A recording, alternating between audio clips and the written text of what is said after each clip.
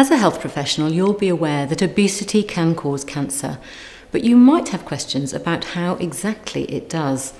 It's to do with fat's secondary role in the body, because as well as being a store of extra calories, it's also essentially a big endocrine gland sending out a constant stream of biological information and instructions that affects processes like growth, metabolism, and reproductive cycles. And it's because of body fat's ability to affect our physiology that researchers have identified 3 main ways obesity is linked to cancer. Extra body fat can lead to greater levels of growth hormones such as insulin and insulin-like growth factor, sex hormones like estrogen, and chronic inflammation. And all of these factors can signal our cells to divide more often, increasing the chances of cancer cells developing.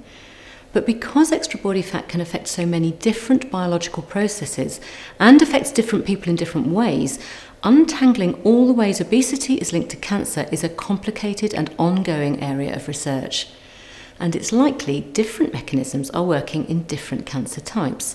For example, gastric acid reflux is likely one of the main ways obesity increases the risk of esophageal and gastric cardiac cancer, whereas higher levels of estrogen are almost certainly how obesity causes womb and breast cancer.